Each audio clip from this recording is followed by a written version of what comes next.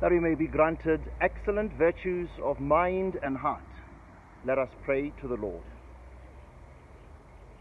Wise and loving Father, your Son teaches us to be as wise as serpents and as harmless as doves. Help me this day to have a critical mind, but not a critical heart. Help me to have a tough mind and a tender heart.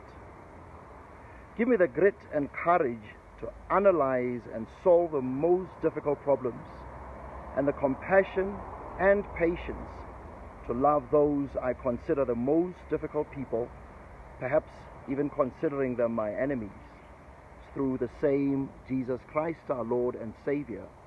Amen.